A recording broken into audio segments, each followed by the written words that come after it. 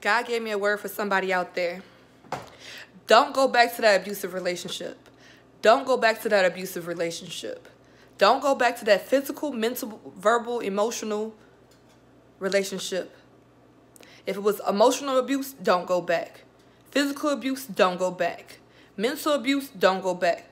Verbal abuse, don't go back. Any type of abuse, God don't want that for you. That is not from God. God wants you to be in an equally yoked relationship. Equally yoked relationship. If it lines up with his word, then he wants you to be there. If he doesn't line up with his word, if she doesn't line up with his word, then God's going to let it be a thorn in your side. It will be a thorn in your side. And what is a thorn? What is a thorn? It's a snare. It's a trap. It's something that's going to poke at you. It's going to poke, poke, poke until you can't no more. If God delivered you from evil already, do not go back.